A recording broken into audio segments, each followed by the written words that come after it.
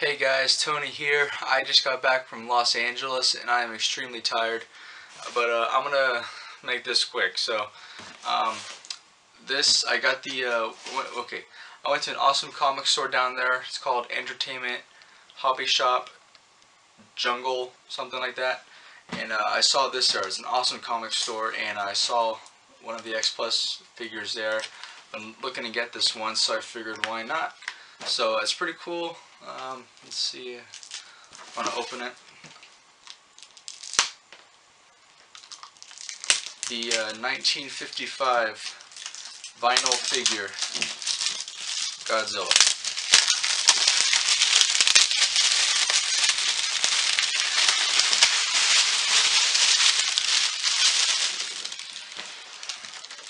Alright, so yeah, there's the cover.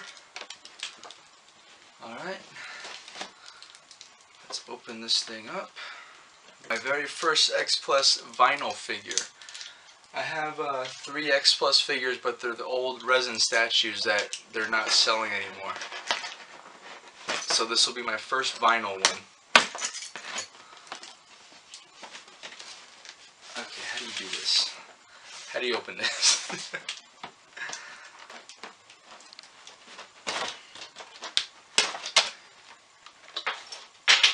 Huh.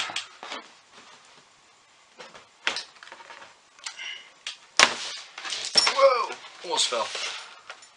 Oh wow. Alright. Cool. Alright, so there's the figure in there. That's pretty cool. Wow, that's vinyl. Alright. Oh, I can smell it. I like it. Let's take this out.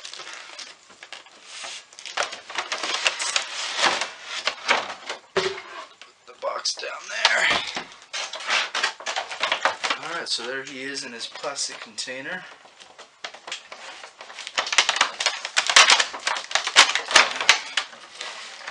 Wow, that's pretty cool. Alright. Got instructions. See, I just got him at this comic store. I figured I haven't gotten one in a while and I saw him, so why not? My first X Plus vinyl figure. So, I know these things are hot stuff right now for Godzilla collectors. Freaking A, man. Alright.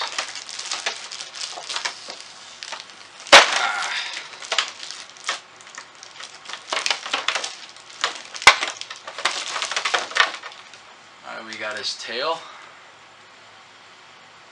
Oh, it's the first time I've smelled vinyl fresh out of the box. Wow, that's very strong. Very nice. Come on. Alright, nothing in there. Neat. Oh wow. Very cool. Now I guess you gotta, yeah. I'm gonna have to heat this up to fit it in there. 1 second.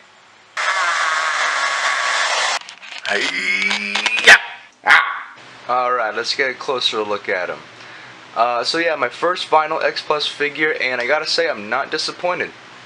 It's like perfectly detailed from the movie. I know that's what X Plus is pretty much known for. It's like perfect sculpt and near accurate detail, and yeah, it just looks awesome. It's a what is it, 30 centimeter 1955 Godzilla. So yeah, I think it was a good buy. I'm happy I got it. Just look at that. It's so detailed.